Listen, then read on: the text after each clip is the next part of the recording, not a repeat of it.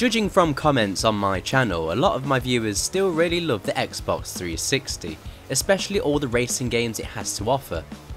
So I thought for this video, I wanted to take a look at the lesser known racing games for the 360.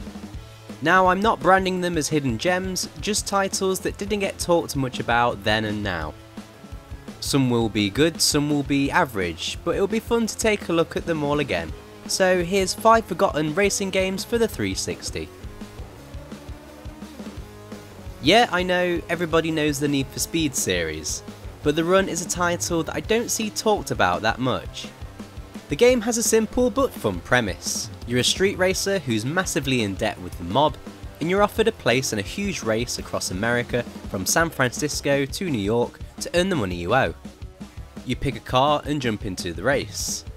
There's always a race position you have to aim for during each section, otherwise you'll be knocked out of the competition. What I really like about this game is the opportunity for lots of variety in the track design and driving feedback. As you drive through Nevada, you have to contend with sandstorms. When you reach Colorado, you'll have to battle against the snow and icy mountain roads. All along there are scripted events that happen, such as these avalanches you have to avoid. Unfortunately, there are some dreaded QuickTime events added into the mix, but they aren't too bad. You earn boost in a similar way to the Burnout games, such as driving into oncoming traffic, near misses, and taking down police and other drivers. You can also change your car during the race by pulling into gas stations. While the game had mixed reviews, it remains one of my favourite Need for Speed games.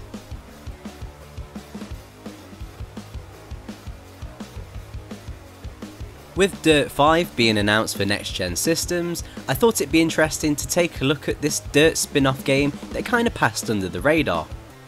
Dirt Showdown takes a step back from the formula that made the series so good and attempts a more destruction derby kinda game. This game has the same style as the Dirt series, but it's lacking the substance. You have fewer cars to choose from, and the tracks can be often a bit dull and repetitive.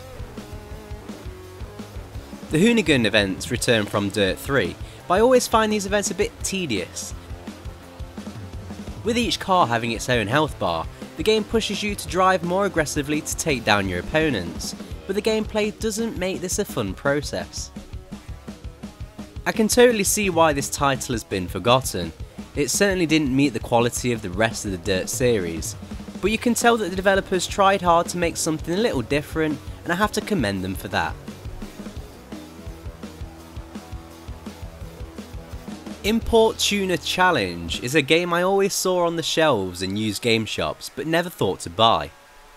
It just looks so generic in a sea of racing games.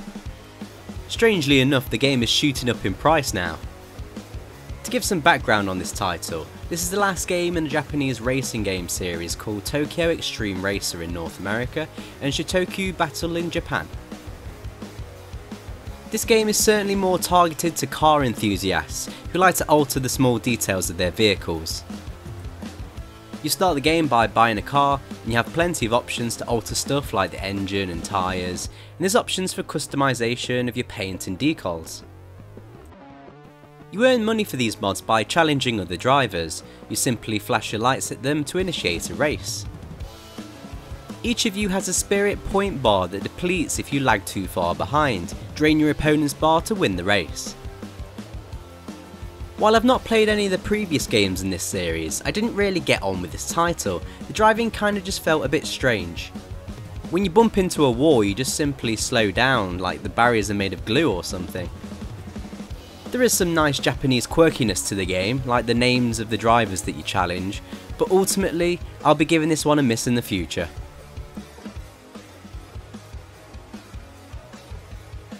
Fatal Inertia is always a game I saw on shelves in second-hand game shops for dirt cheap prices, but I never felt compelled to buy it, even at a really low price.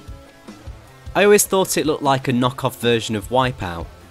Upon playing it, I can see there's lots of similarities with Sony's futuristic racing counterpart, but there's some elements this game has that help differentiate itself too. Firstly, the good choice of weapons you can pick up during racing. These weapons usually have a primary and secondary function, with the primary being offensive and the secondary being a speed boost or firing your weapon backwards. The most unique of these collectible weapons is the tether, which you can use in many different ways.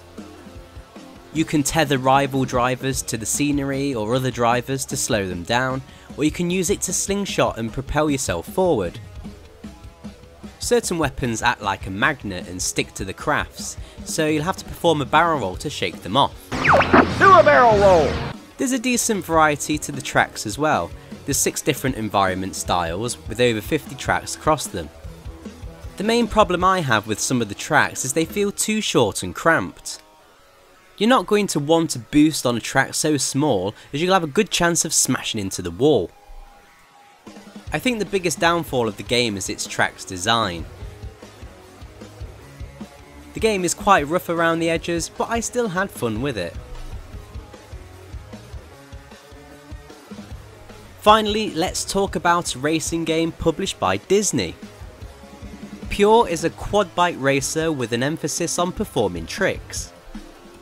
The game has a simple but fun trick system where once you've performed enough easy tricks you'll unlock the medium ones and then onto the hard ones, finalising in an opportunity to perform a special trick. Performing these tricks increases your boost meter, but boosting can reduce your chance of performing the harder tricks. It's a simple system that works really well. I think most people that played this game would have bought the bundle that included Lego Batman. I assume it was bought for kids for the Batman game and Pure was sadly ignored. There's 3 main modes within the game. Race is a typical race mode, Sprint puts you on shorter tracks with more of an emphasis on driving, and Freestyle mode is where you have to perform tricks to earn points to fill up your gas meter. Overall, this is a quality game. The tracks are really well designed and brimming with nice details. The gameplay is really fun and doesn't get too repetitive. You can pick this title up for very cheap these days, so I'd highly recommend buying a copy.